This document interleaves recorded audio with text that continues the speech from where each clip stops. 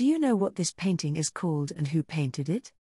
The painting is called The Open Door, and is an 1892 oil-on canvas painting 18 by 10 inches, 45.7 by 25 centimeters, by the British painter George Frederick Watts.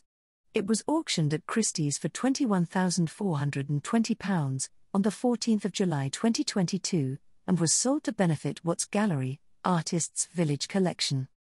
The metamorphosis of a butterfly, from caterpillar to a beautiful creature that takes wing, has long been taken as a symbol of life after death. This was of particular resonance to May Tennant, to whom Watts gave this picture. She took a keen interest in spiritual matters, as did many of her friends who were known as the Souls. Burne-Jones and Watts were their favorite artists. The work The Open Door was sold in the Isabel Goldsmith Collection, selected Pre-Raphaelite and Symbolist Art auction at Christie's in London.